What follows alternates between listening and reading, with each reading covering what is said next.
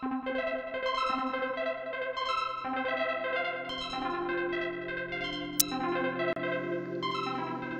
Angel by Thierry Mugler was released in 1992, it really changed the game. It became a trendsetter. It was the first gourmand perfume to be in the market. And well, it really caught the eye of everybody, or I rather say caught the nose. I remember smelling it in many places, especially at night, and I really liked it. Unfortunately, some people complained about its strength. They said that it was too loud and that it was too long lasting, believe it or not. So probably Thierry Mugler, or the company called Thierry Mugler, has taken note of this, and as time went by, the perfume was a little bit less strong. I wouldn't say that it was watered down, because that has a negative connotation, but it was probably reformed to appeal to the general tastes nowadays. Is this successful? Is this a failure? Well, who knows? It depends on what you like. If you like loud perfumes, probably you would prefer to have a vintage Angel with you, or maybe to search for it on the internet.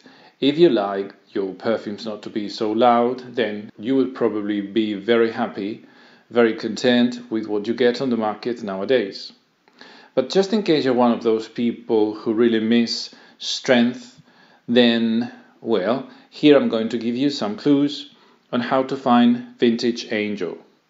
As I said before, Angel was created in 1992, and if you want to spot the old boxes of the perfume, you have to pay attention to a certain number of data. First of all, you should focus on the name of the perfume. If it is small, or relatively small, the font at the front of the box, then you have a vintage Angel. Also, you should look at the logo. As you can see, Thierry Mugler's logo included his real signature until 2004. So it was like an ascending logo. It went from, it made like a curve going up. From 1992 to 2004, you have another clue, which is the short list of ingredients at the back of the box. You will find a short list of ingredients, 4 or 5 ingredients, and also at the bottom you will see no reference to any website. The batch codes are engraved or carved on the bottom of the box, which is black, so it's really difficult to see them. Sometimes they don't even appear. In 2003-2004, you got the same logo and you got the same type of front of the box. I mean, there was no difference. The name of the perfume was still quite small, but then if you look at the back of the box, you will see a longer list of ingredients, as you can see here. And also, for the first time, the website Thierry Mugler is included. So this is not so vintage, but vintage. In 2004 or 2005, the logo changed. It became linear.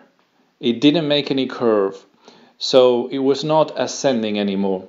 But it was still Thierry Mugler, the name and the surname.